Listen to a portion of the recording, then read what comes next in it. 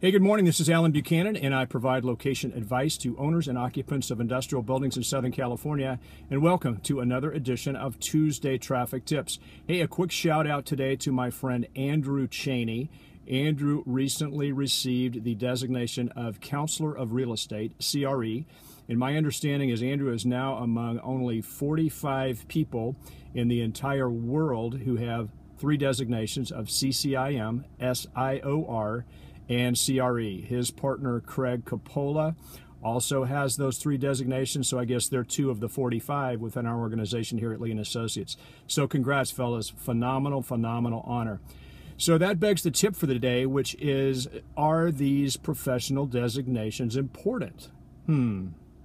Actually, I believe they're very important. Now, you may look at the end of my name and see that I don't have any, which might indicate my belief that they're not important. I actually believe they're very important.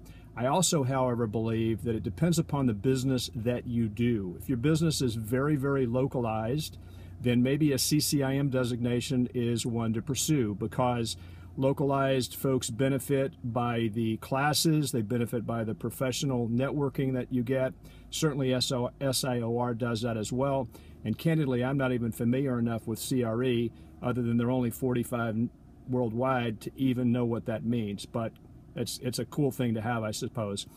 If your business is much more national in scope and you need to touch a lot of national brokers, SIOR is a wonderful organization in which to do that.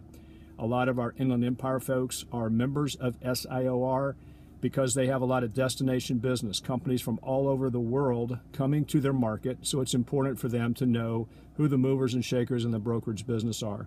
But I believe they're very important. Go out, seek them, join them, especially if you're new in the business. Great way to network, great way to become more professional, great way to become better at what you do. Alan Buchanan, Tuesday Traffic Tips. Make it a great week.